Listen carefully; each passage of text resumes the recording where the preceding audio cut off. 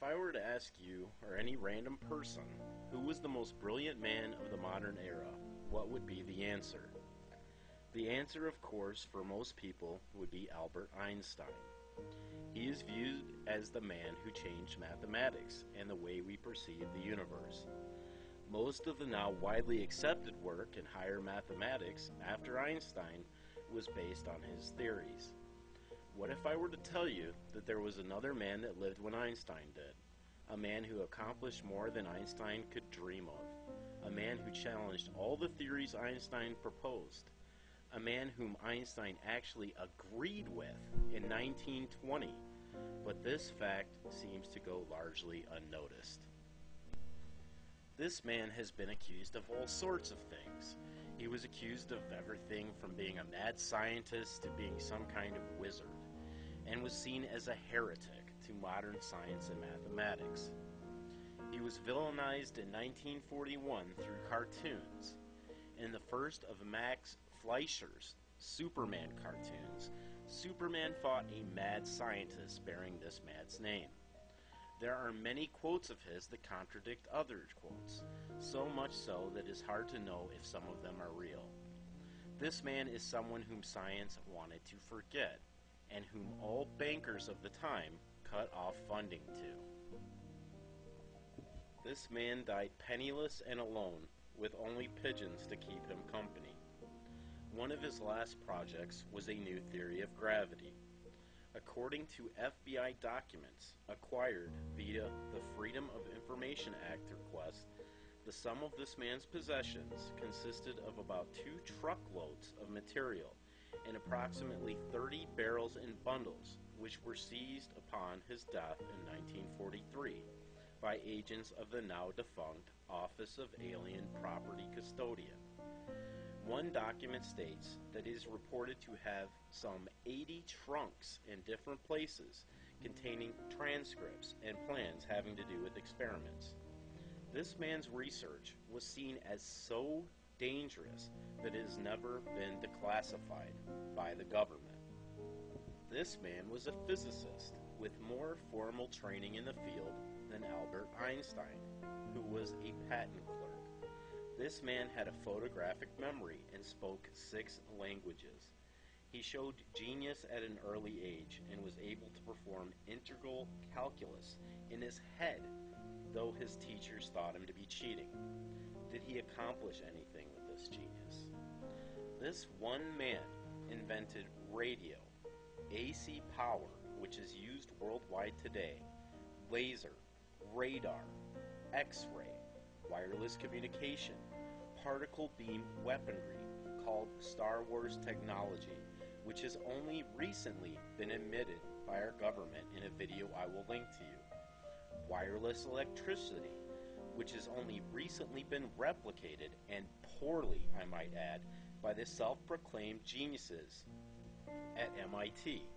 Cellular technology, the electron microscope, microwave technology, hydroelectric generators, neon lights, fluorescent lights, brushless synchronous and induction motors, bladeless turbine and pump, remote control, electronic robotics, just to name a few. He predicted things like the BlackBerry in 1909. Before the 1900s, he demonstrated remote control boats. Who was this man? Nikola Tesla. Why was this man so dangerous? Tesla said things like this about Einstein's work. It is a magnificent mathematical garb which fascinates, dazzles, and makes people blind to the underlying errors. The theory is like a beggar, clothed in purple, whom ignorant people take for a king. Its exponents are brilliant men, but they are metaphysicists, meaning they deal with the supernatural, rather than scientists. My second discovery was a physical truth of the greatest importance. As I have searched in the entire scientific records in more than a half a dozen languages for a long time without finding the least anticipation, I consider myself the original discoverer of this truth, which can be expressed by this statement: there is no energy in matter other than that received from the environment. Today's scientists have substituted mathematics for experiments, and they wander off through equation after equation and eventually build a structure which has no relation to reality. Now, what is the ether? Some think of it as a firmament, which our universe exists within.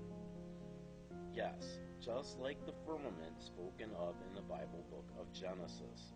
Tesla said a good example for such an interaction becomes apparent in gravitation, which should rather be named universal compression. I think the material bodies do not gravitate between each other, but it is the ether that makes one material body to press to another. We wrongly call this phenomenon gravitation. The stars, planets, and all the universe appeared from the ether, when some part of it, due to certain reasons, became less dense. Einstein's theories were based on the non-existence of the ether. What is not presented much in media is that Einstein himself doubted his theories on multiple occasions. In 1920 he said, but on the other hand, there is a weighty argument to be adduced in favor of the ether hypothesis. To deny the ether is ultimately to assume that empty space has no physical quality whatsoever. The fundamental facts of quantum mechanics do not harmonize with this view. Recapitulating, we may say that according to the general theory of relativity, space is endowed with physical qualities. In this sense, therefore, there exists an ether. According to the general theory of relativity, space without ether is unthinkable. For in such space, there not only would be no propagation of light, but also no possibility of existence for standards of space and time, measuring rods and clocks, nor therefore any space-time intervals in the physical sense. Media presents the idea of Einstein-based mathematics as fact. We are told that this is concrete and that the entire scientific community is in total agreement. This could not be farther from the truth. In fact, calling it mathematics at all is misleading. These are theories with no absolutes. There are two divided camps, one that believes there is an ether and one that doesn't. All we are presented with on television is the theories that rely on no ether existing and then replacing the ether with things like dark matter to try to make all the theories work. So what is modern science? The belief in theories based on a man who doubted his own theories, which incorporate dark matter, which these scientists are not even sure exists. What am I trying to say here? Science does not give you or have all the answers. When you hang on every word of people like Stephen Hawking, know that there are many people whom are just as brilliant who completely disagree with them. Now back to Nikola Tesla's life. What kind of man was Nikola Tesla? Tesla is best known for the War of the Currents against Thomas Edison, who was a Freemason. Tesla initially worked for Edison. Edison promised him money for work that Tesla did, but refused to pay him. Tesla eventually quit Edison's company and with George Westinghouse presented the world with AC power. What exactly was at stake here? To put it simply, DC power would have only been available to the very wealthy. It was expensive and required much more equipment between distances. AC power, on the other hand, was much cheaper and would provide everyone with affordable electric power, even in rural areas. Thomas Edison went on a smear campaign of Tesla and AC power, saying that it was dangerous. He tried to prove this to people by electrocuting live animals, including elephants, in front of audiences. Westinghouse was going bankrupt trying to fight this propaganda. but the company was saved by Tesla.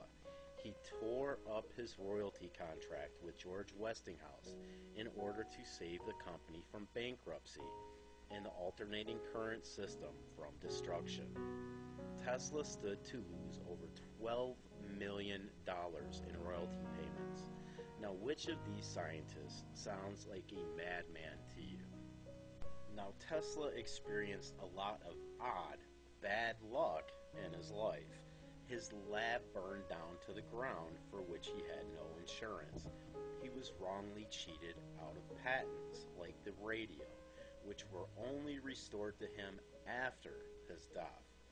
The man who invented the modern world and created all his inventions to help his fellow man somehow died with no money and is remembered as a madman, if he is remembered at all.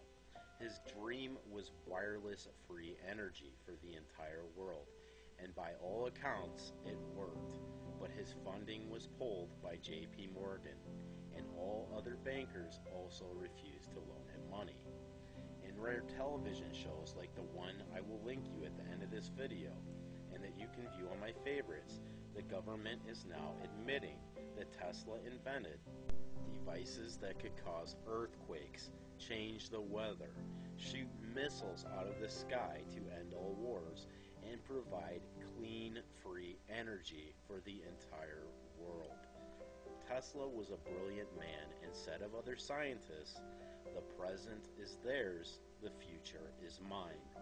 For all his brilliance, what Tesla could not foresee is that the devices he intended to stop war with and help mankind would be used for the exact opposite purposes. Perhaps he hoped that we were better than that. On this official government website, which I will link in the information below this video, is a press conference from 1997, and this is Secretary of Defense William S. Cohen speaking. Cohen answers the press saying, and I quote, "Others are engaging even in an echo type of terrorism whereby they can alter the climate, set off earthquakes, volcanoes, remotely through the use of electromagnetic waves. So there are plenty of ingenious minds out there that are at work finding ways in which they can wreak terror upon the nations.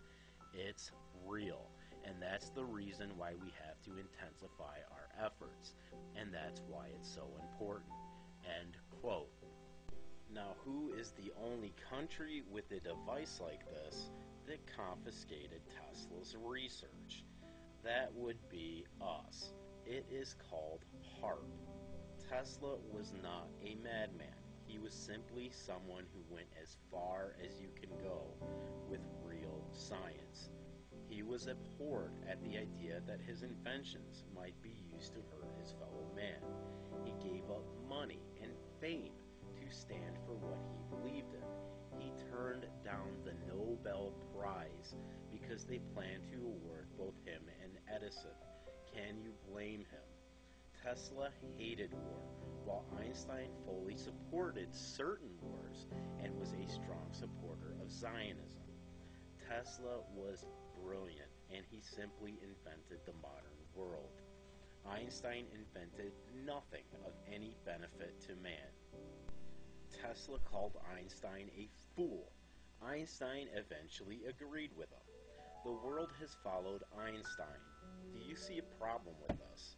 At least Einstein could admit that he may be wrong and that he was not dealing with absolutes, which shows that he is a lot smarter than today's scientists. Why is modern science, which condemns religion as relying on faith, based on theories that require just as much faith or more as religion, while providing none of the other important answers, like why am I here, or where will I go when I die? Why is science as rigid and dogmatic as religion when it condemns religion for being the same? Why doesn't everyone know who Nikola Tesla is when you turn on a television, get a weather report, listen to the radio, talk on the cell phone, start your car? Tesla's inventions are there staring back at you. Who was the smartest man of the modern world? Nikola Tesla, and he believed in God's firmament, the ether spoken of in Genesis. Maybe you should look into it as well. Tesla once said, "The gift of mental power comes from God, divine being, and if we concentrate our minds on that truth, we become in tune with His great power. My mother had taught me to seek all the truth in the Bible." At the end of this video, I will link one of the TV specials that is aired on Nikola Tesla. Is everything in it, as far as Tesla's personal life, correct? Doubtful. They can't bury all of the truth, though, and multiple cases of generosity by Nikola Tesla. They claim that free energy would have led to mind control. Just like Edison said that AC power was dangerous, they claim that Tesla himself canceled the Wardenclyffe project, which is a bold-faced lie. What they can't hide is that Tesla's inventions worked, and he intended for them to benefit man. You could not put a meter on free energy, though, and there was and is a lot of money in natural fuels for a few of the world's elite who own the companies that would profit off them. To think that things like the Gulf oil disaster need never have happened is very sad indeed. To think that the entire world thinks that Einstein and his disciples have it all figured out is even sadder.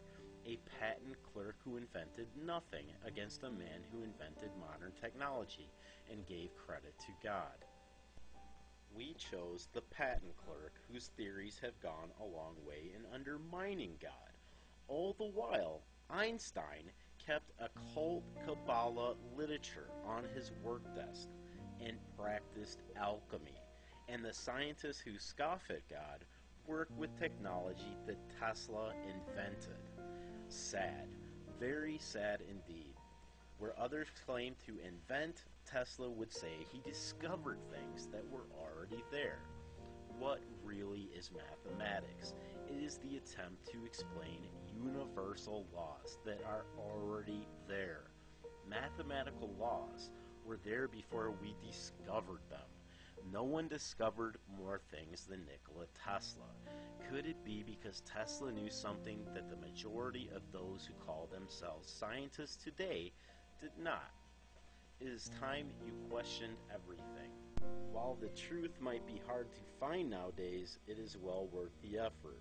Will you ever figure everything out? Probably not. I know my simple mind has not. But you will have enough information to make a choice and support an educated decision. Why is all this information coming out now? To me, it is very simple. It was promised to us. Matthew 10:26 says, "So do not be afraid of them. There is nothing concealed that will not be disclosed, or hidden that will not be made known. What I tell you in the dark, speak in the daylight.